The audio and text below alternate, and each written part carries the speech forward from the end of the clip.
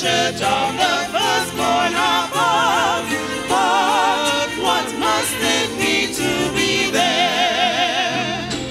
Our morning is all our Advent, and raised by His life-giving word, we see the new city descend, adorners of right for our Lord.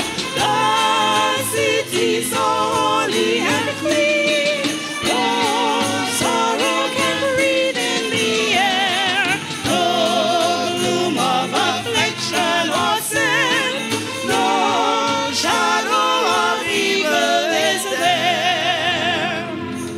Do thou this temptation and woe, for heaven my spirit prepare, and shortly I also shall know and feel what it is to be there.